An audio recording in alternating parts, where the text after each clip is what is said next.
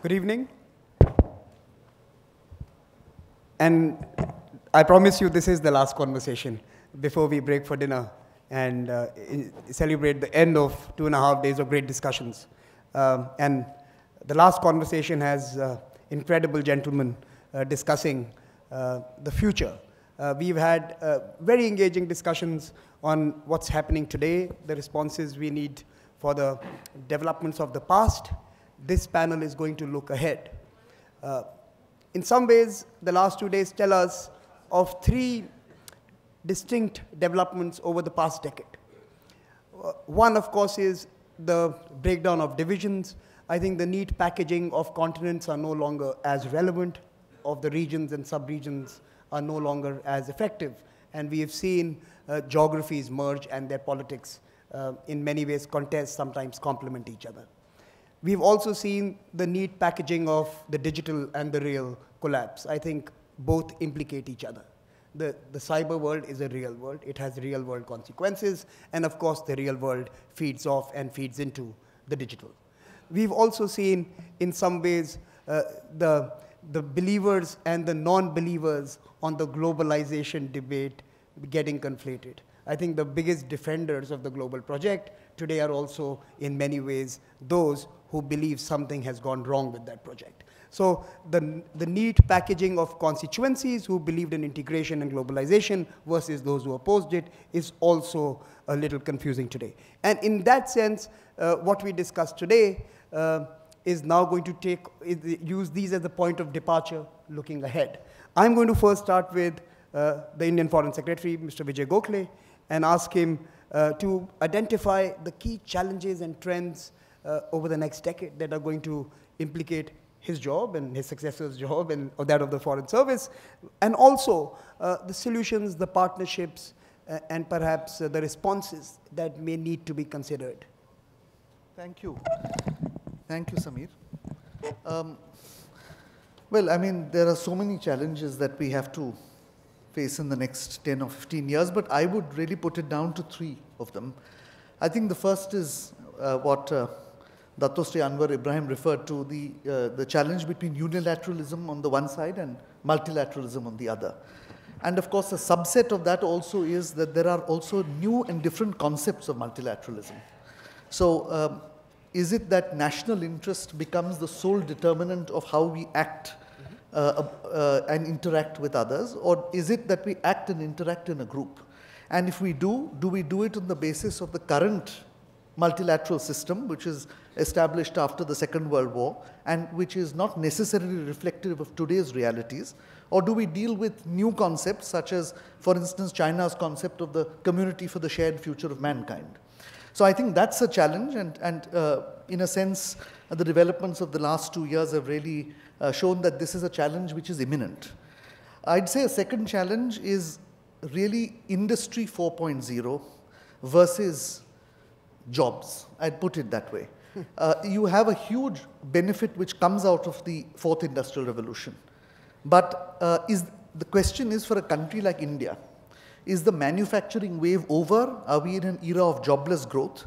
And if we are in an era of jobless growth, how do we ensure that we grow on the one hand and maintain social stability on the other?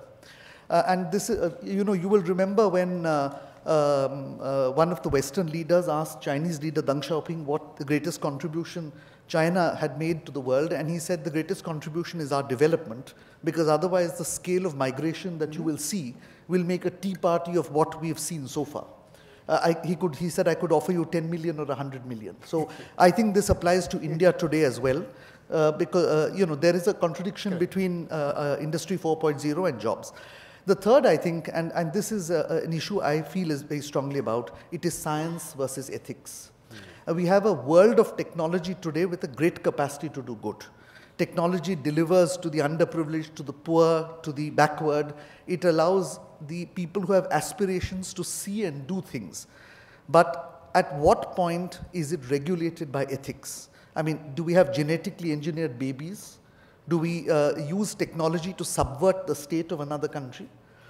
Do we use technology to disenfranchise a population or enhance inequalities? Is it a new sort of colonialism between the haves and the has-nots, and who gets to decide the ethics and who gets to make the rules. So I really put these as challenges. Very briefly, as partnerships, I think the G20 should be a global rule-making partnership. I would say the Indo-Pacific partnerships, which is a regional compact for global growth. This is where growth is going to take place. And I'd say at a philosophical level, a partnership between science and the humanities. We have to bring humanities back front and center in the education sector. It can't just be technology. I'll stop there. Let me turn to Mark Sedwill. Industry 4.0 versus jobs. The good news for India is that you are the first first users in many ways of these new technologies, and you're already facing some degree of resistance once you have deployed these.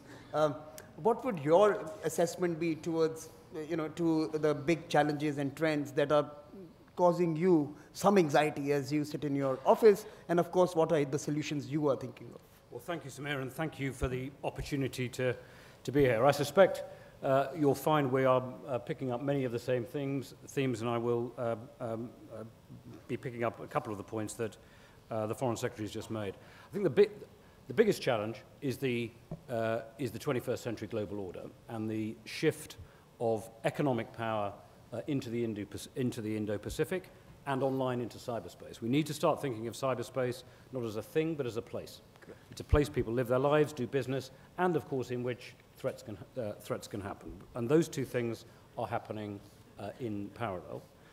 Second is the fourth industrial revolution, as we've heard. And it's a very easy term to use that, but if you actually think about what it means, it is, of course, the growth of e-commerce and of people having economic, security, social relationships in cyberspace, but it's also artificial intelligence, machine learning, autonomous technology, and it will change the pattern of societies probably more profoundly than any of the previous industrial revolutions, except for the first, which drove the growth in populations, the growth in urbanization, and major social and economic trends. And the fourth industrial revolution offers to do that in unpredictable ways in the 21st century.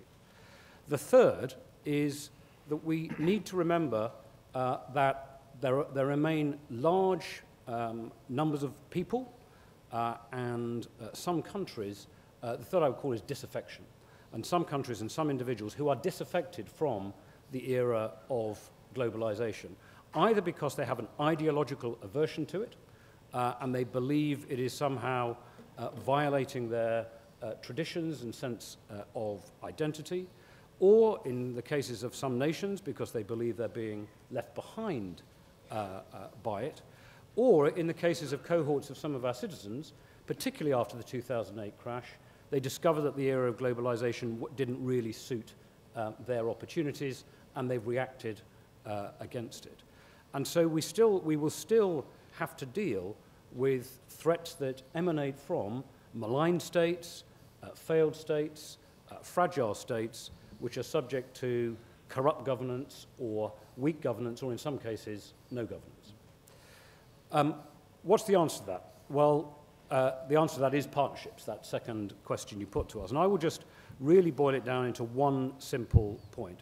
There needs to be a partnership between all countries that are committed to the global rule of law. We will have different ways of organizing ourselves politically and economically, but there needs to be a commitment to the global rule of law. And if we think back, we started to develop international law. I want to just refer to two examples, really.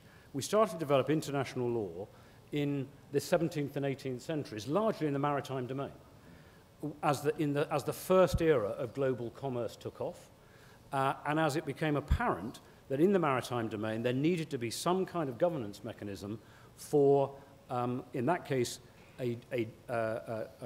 regions that were beyond the capacity of national governments to regulate. The UK was heavily involved in that at the time. The Royal Navy was in this part of the world and many other parts of the world, wiping out slavery, cracking down on piracy, and so on. Well, of course, we're doing exactly the same in the 21st century, including in the maritime domain. Just in the last couple of months, a Royal Navy operation in 24 hours protected over 70 Indian vessels that were at risk of piracy. And so we established the principle 2 centuries ago of free and safe navigation in an area that was out with the governance of individual nations, and that was really the beginnings of the international legal system and the global order of that era.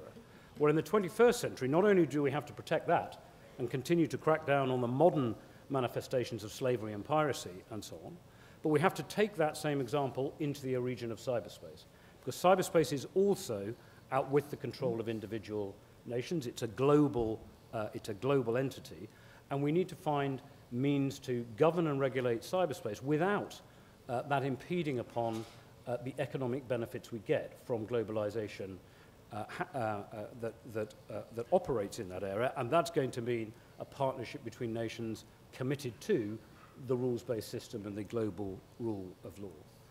In terms of a prediction, final point, by the middle of the 21st century, I think we'll succeed. I think we will be able to form that partnership between nations committed to the global rule of law. I think the world, as it has been over the last 50 years, it's inevitable in fora like this that we focus on some of the challenges and problems, but actually we need to remember the world is wealthier and it's safer than it was 50 years ago, and I believe it will be wealthier and safer in 50 years' time, but it will also be more unequal. And there will still be pockets where people are subject to disaffection, deprivation, extreme poverty, abuse, criminality, terrorism, and those will be those same pockets that are subject now to weak governance or corrupt governance or no governance. And countries committed to the global rule of law, countries committed to the rules-based system like the countries you see here, countries with a global tradition and outlook like mine and like the other countries on the stage, mustn't turn our backs on those, and we must remain committed to ensuring that the rules-based system actually creates a global order that works for every country and every one of our citizens. Let me move to the Secretary General from France. Paris, France has had a very interesting year. I think the Paris Peace Forum in many ways was a call for creating solutions, for bringing together leaders and seeking collective action on some of the most pressing challenges. And towards the end of the year, you saw the new politics emerge on the streets and push back against that entire framework of globalization itself. To fund collective action, you saw there was street protest in some ways. I'm putting it simply, but to just make it provocative. Sitting in Paris, being the leader of that continent, trying to create a new order, what would you think the 3 or 4 critical issues that you, in the next 10 years, what would be the 3 or 4 issues you would need to respond to? Thank you very much for presenting the things as you do. And I would like to say first that I sign up to both my colleagues said before, and I would say not exactly the same, but to bring some additions to that. First of all, we must remain committed, it was said. We must remain committed in a world where our societies are in total confusion. We are in confusion because individualism is more important now than collective issues, than solidarity, and also for one reason, that we are in a transition of generation, which is a key question, a key problem. I belong to a generation which is the first who didn't make war to the Germans. My children don't have any clue of what it means. I guess in this room there are plenty of former freedom strugglers. I doubt their children know exactly what it meant to combat for one's freedom. So this is, I would say, the thread of history which has been lost, and that adds to the confusion. Then we have uncertainties on the international stage. That's the question of multilateralism. Unilateral actions and all kinds of initiatives put multilateralism at stake, and that is a key issue because principles and rules which were respected since the time of post-war and the time of post-independence are lost of sight, and we must work on it. It be on trade, it be on arms control, it be on climate and everything. Then there is another challenge, which is inequalities. And you were hinting at it. Inequalities because of globalization, which has adjusted and realigned economies in the world, which has uplifted huge masses of people out from poverty, but also has disenfranchised lots of parts in societies. You were hinting at the yellow vests or yellow jackets we have in France at the moment. This is part of this transition of generation and also of this need for something new, something different. And we are working on it with this vast debate organized by our officials. We have systems which have been built at a time societies were very different. Now, how do people feel represented and others? And I jumped onto the other question, which is the other challenge, which is the youth. I guess my colleagues here travel a lot, and we talk with many, I would say, leaders and responsible officials in many countries. And the major question which arises always is, what shall we do with our youth? Can you work together for having vocational training, skills, and this and that? These are key issues. The youth of today is the game changer because this transition of generation, because we have to rebuild the world and be committed to something global that works. How can we do it? There are all the possibilities which were described. Of course, to work on the existing formats with, of course, international bodies, but also try to work on this, the ones which are in competition. The Chinese initiatives have been mentioned. We must work on that as well. We must outreach the current formats of G7. Is G7 still relevant? We saw last year in Canada what happened. So this year we shall invite other countries. We'll invite India to talk about artificial intelligence, about digital. These are major issues of our world. We shall invite China to talk about trade. We shall try to connect more the topics of G20 and G7. This is crucial. We must work also on regional cooperation. Regional cooperation remains in the globalized world a key issue, and we must work on it. And then we must try to find out how we can set up sort of, I would call them coalitions of the willings, of the ones who want and will do something together. And I would take the example of what we do with India, and my colleague and friend Mark Sedwill gave an example for Britain, but the same for us. We must work. We work with India as a country which is democratic, which is democracy, which is, and it will be shown. We were talking about the Electoral Commission, how this is organized. This is an exemplary for the rest of the world, also which respects the rule of law. We must work with a partner which has a strategic trust, and we work on that. The Indo-Pacific Partnership is a good example for that. And we must work also on public goods, climate. So this Solar International Alliance is something which is exemplary as well. So I don't know whether I should tell what are the predictions. My predictions are not so good for the next 10 years. It's difficult to predict anyway, because I was in Germany at the time the Berlin Wall fell. And I remember 3 months before, no one had a clue, an idea that it would happen. I was in Britain just before the financial crisis, 3 months in advance. No one thought it would be of that magnitude. And let's remember the Arab Springs. So this is open. But I would say first that the narrower the mindset of the people of the countries regarding the national interest is, the more complicated it will be. It will be the backdrop to international life. Second, we need to work on what is the so-called fragmentation of the world. The world will remain fragmented, hence the necessity to find out groupings to tackle with issues which are crucial in a globalized world which will remain global. And what President Macron always says is that we are more sovereign when we are many and together than if we are alone. That's something which is to be kept in mind. And my third prediction would be the ability for the European Union to reform itself. I am a great believer. I think that we are going through difficult times. We shall have these elections to the European Parliament in May, with big stakes, with all these populist movements, which are reactions to the world as it is today. We have not to deny or denegate what it is. But we must work on it, and we must reform and go ahead, because this regional integration, which has preserved peace and stability for many decades is still there. I talk near my good friend Mark Sedwill. I must say, regarding France and Britain, the closeness of our relationship, this neighborhood we have had through 1,000 years will remain, and we have so many commonalities in defense and security, in energy and all that. So I think there are plenty of possibilities. Let's remain committed, let's remain open-minded, and the world will continue to be developed. All three of you have, in some ways, used the term multilateralism and a rules-based order, the global order. And somehow you have assumed that, that there is a single rules-based order, although I believe Mr. Gokhale did mention that there are different multilateralisms at play today.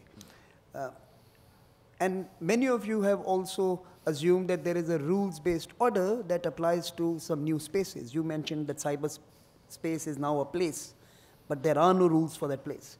So how effective is that rules-based order that we keep invoking as a term for these new spaces or places, as you define them, or even for the new geographies where increasing wealth is now concentrated, which have traditionally had institutions that lag behind the Atlantic system?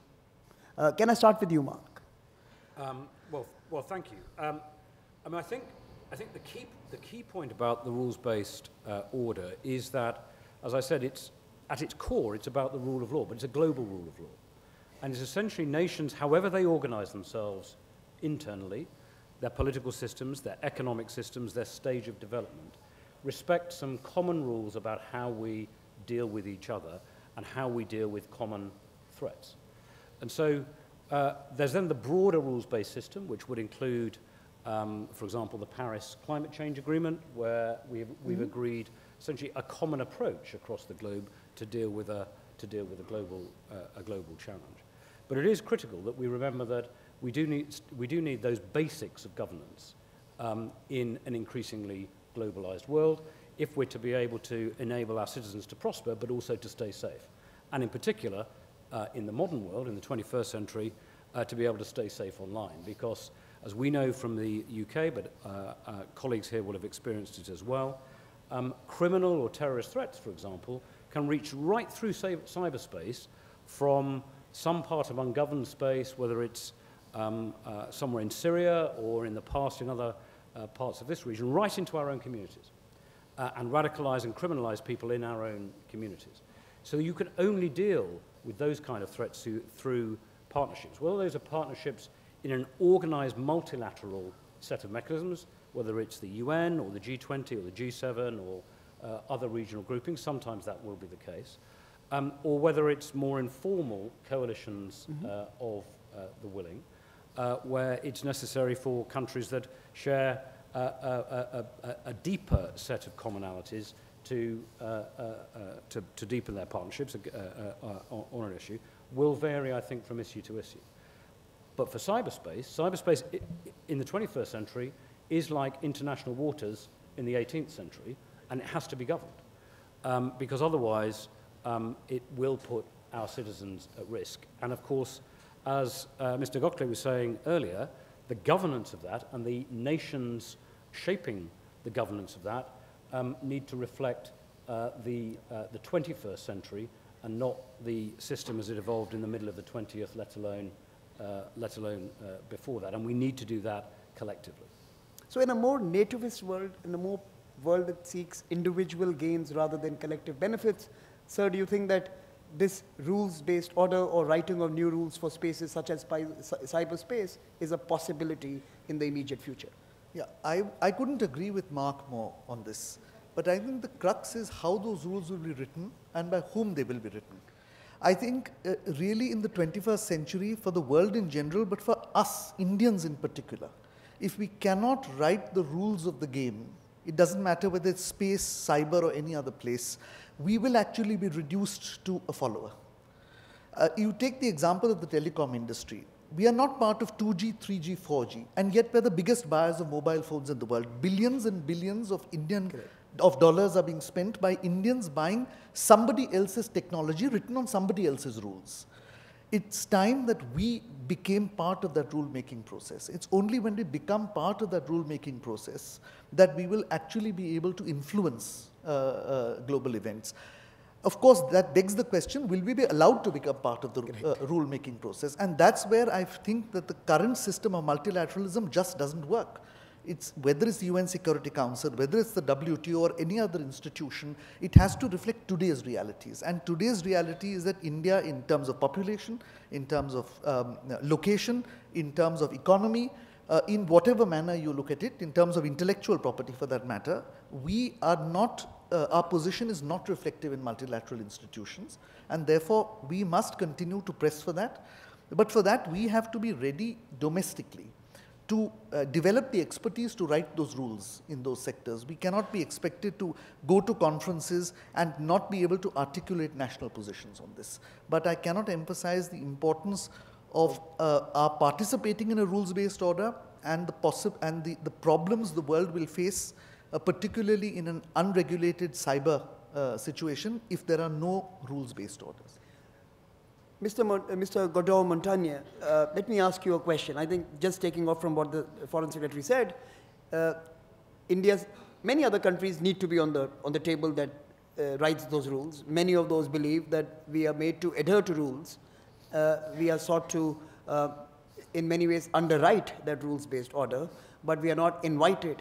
We are not holding the pen that shapes those rules. And this is a common grouse we have heard for a while now. Do you think EU and some of the G7 that you invoked in your previous comments are now ready to accept that there will be new actors holding the pen and writing rules that perhaps the Atlantic system may have to adhere in the future?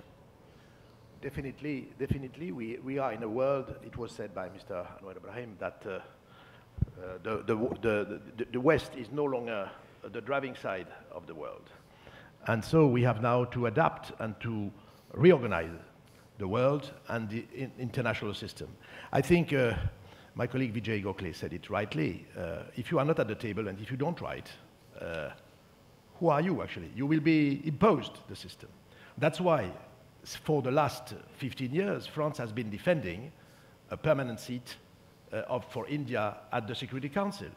And if you look at the projections of force of India in OPEX and all that, it's perfectly justified, not only for that, but because of the strength of India on the international stage. We think that some other countries do it.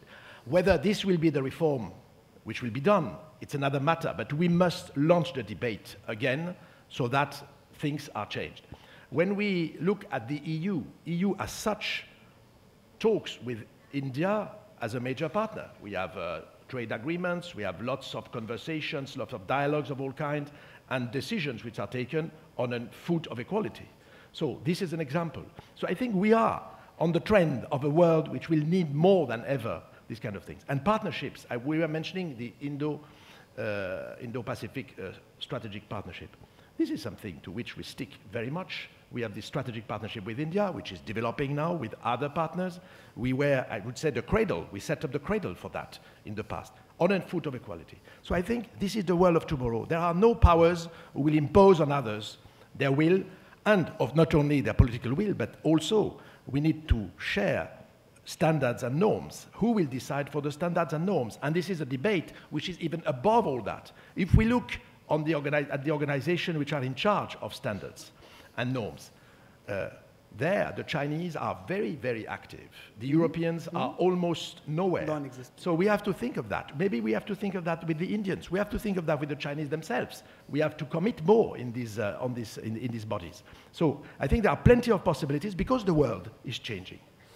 Let me open this up to all of you now. Let me first go to the young fellows. If some of you want to pose a question, this is the last chance for you to do so at the Raisina.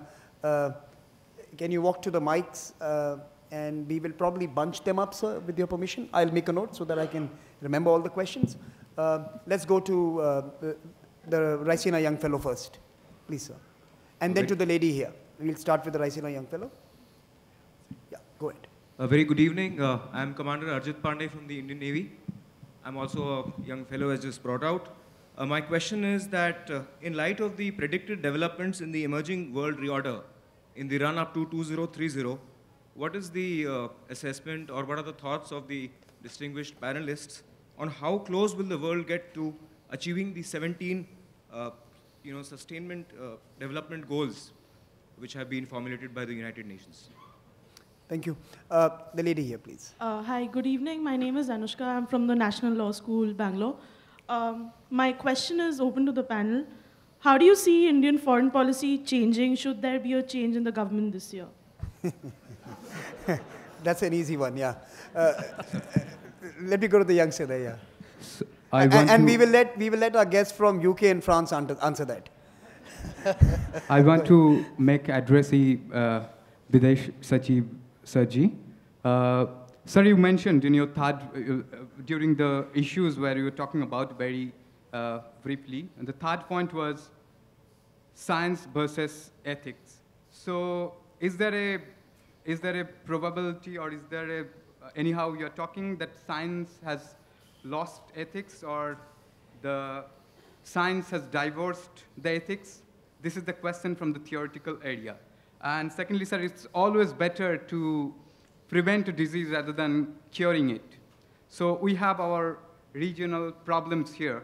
So can we expect a 2+2 dialogue, or maybe adding 2 more chairs, 4 dialogue, including Pakistan? That's my question, sir. I think regional issues, domestic policy and foreign policy will be clashing in next times. So that's why I asked this question, sir. Thank you very much, sir.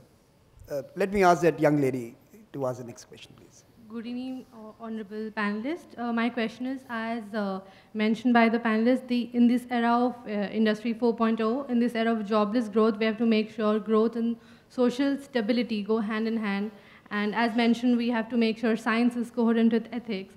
In such a situation, how can we combine environmental and social sustainability with economic stability to produce business model and technology? Can you introduce yourself? Pratyusha Paramita. From?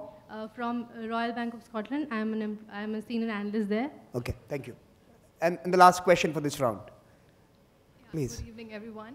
I am Aprajita Agnihotri. I'm a master's student. I'm pursuing master's in environmental studies. However, my friend has already asked a question on environment, so I'll chuck that out from my question. So we have been talking about protectionism and post-truth politics for a while now. So my question is, how would it affect the social world order? Would it deepen the present cleavages? And B, how would it impact the process of economic globalization and related multilateral institutions? Thank you. I think that's enough for this round. We have 5 of them. We'll try and come back to you. I think there are 2 questions on the SDGs and the environmental agenda, and how does the current world order allow us to meet those obligations to people and to the planet. There is a question, of course, on the Indian foreign policy for the 2 of you, sir. There is I think there's an interesting question, that is science divorced from ethics, since we make this assertion. And finally, I think the social stability and the economic globalization are, is globalization possible when you see social instability and this populist pushback? Would you like to start, sir? We'll start with you this time. So these are very vast questions for a long seminar of many days. But first of all, SDGs, we are on. It's a long track. It's a long way. There are lots of contributions. I think we are progressing. We are progressing in the field of health, of healthcare, education, sustainable development, indebtedness of countries. So there are reports on a regular basis, but I can tell you that a country like France and the countries of the European Union are, I would say, sticking to the SDGs for the future. But it is, I would say, an iterative process, and we add to these SDGs more and more goals. Climate was not there. Climate is in the SDGs now. So in fact, this is a globalized approach, more and more globalized approach, which is reflected by the SDGs, which remain, I would say, the line to follow. Then, other questions? The populist pushback and economic globalization. Yes, of course, when you have inequalities in societies, because of globalization, I say it roughly, of course, this generates tensions. And when you have tensions in societies, of course, it's a big challenge for the governments to address. So it can generate also tensions between countries, because in fact the impatience of the people to change the order as it is can degenerate in a way. So we have to tackle these issues. That's why at the G7, the next G7, President Macron has decided that the issue of inequalities is not only an issue for internally in our countries, but it's an issue also which must be dealt with most widely at the level of the planet, with a reinforcement. I come back to the first topic, which are SDGs to be fulfilled, and so on and so forth. That's what I could add. Sir, would you like to? Thank you. Well, just on the first point about the SDGs, I agree with Maurice's point. I think we are on track. We achieved, we almost achieved the MDGs, and we almost achieved them on time. And the SDGs have broadened that out. I think when we look at development, and we're one of the countries that meets the 0.7% target of our gross national income on development, so we have a very this is a big part of our global presence, alongside the more traditional hard and diplomatic power and so on. And what we're trying to do, and we're particularly trying this now in some of our development aid in Africa, for example, is to bring together our commercial expertise with classic development aid. In other words, helping countries generate the jobs themselves, particularly for the younger generation, that they are going to need to have sustainable and prosperous economies themselves. So it is about marrying government intervention, development aid, expertise, and so on, with empowering and enabling private sector and particularly jobs-related growth.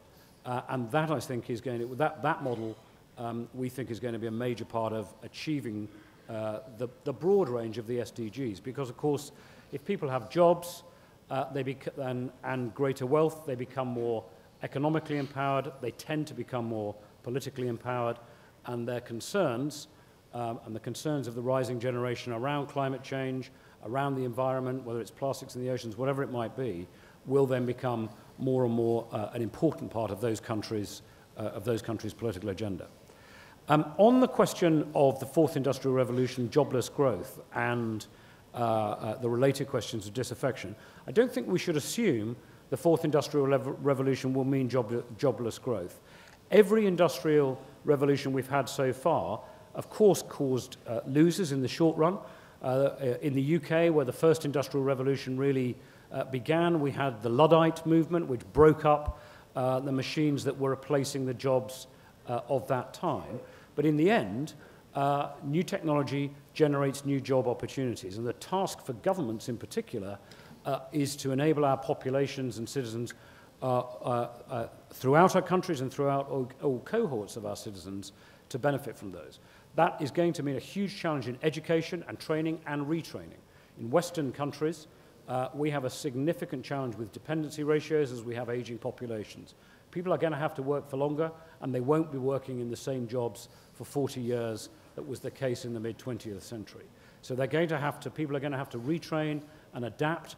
Change is going to be the new norm, and the challenge for governments is to equip people to do that so they can have fulfilling work and therefore make a fulfilling contribution to their societies and to economic growth. And in terms of partnerships and regulation of cyberspace, one of the earlier issues we were talking about, Samir, you made the point of how do we get invited to the table? Well, of course, you can set the table. The UK and India have one of our areas of most promising economic cooperation is in the digital and service economy. We're actually integrating very quickly in that area and growing that part of our bilateral economic partnership quickly. So why not?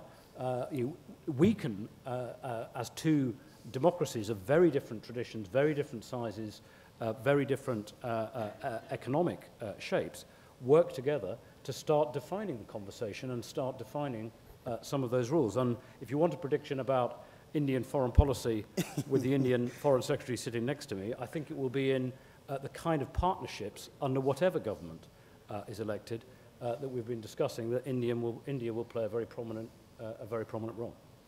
Sir, can I turn to you? Yeah, I just want to add one word on the SDGs. I want to remind those who were here when External Affairs Minister spoke yesterday.